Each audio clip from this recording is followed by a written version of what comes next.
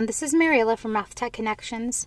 To create a Google Form quiz, you go to Google Drive and then select Google Forms.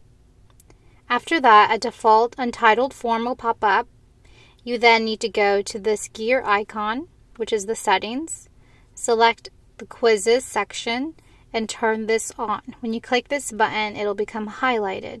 Now this is a quiz. And if you don't want your students to see the questions that they got wrong or the correct answers, you uncheck this. Under presentation, you can select for students to see their progress, to see how many more questions they have left. Under general, click on limit to one response. Click save, and then go to the three little dots at the top, which is more, down to preferences. And here I would double check to make sure that the default quiz point value is 1. So every time you create a question, it'll be given the 1 point value.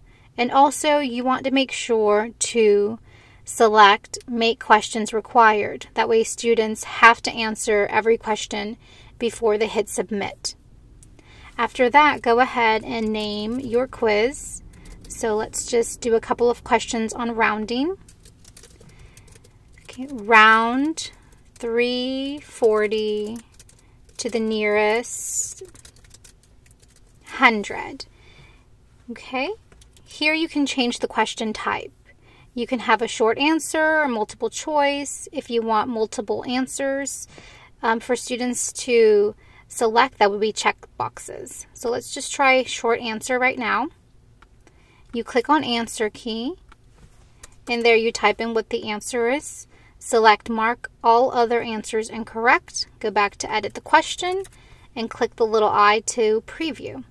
And this is what students will see. If you prefer multiple choice, just change that to multiple choice, and then here are your options. Then just add them. You go to answer key, select the correct answer, back to edit the question, click the little I to preview, and that's the student view. You can also create table questions, table responses with the multiple choice grid or the checkbox grid. And to add more questions, you just click the little plus sign. And if you want to add a different page, you click the add section. So say, let's click preview so you can see what that looks like. So then after students answer this question, since you added the section, you click next and it takes them to a different page, and the progress bar is shown at the bottom. So that is just a quick little look at how you can create a quiz using Google Drive, Google Forms.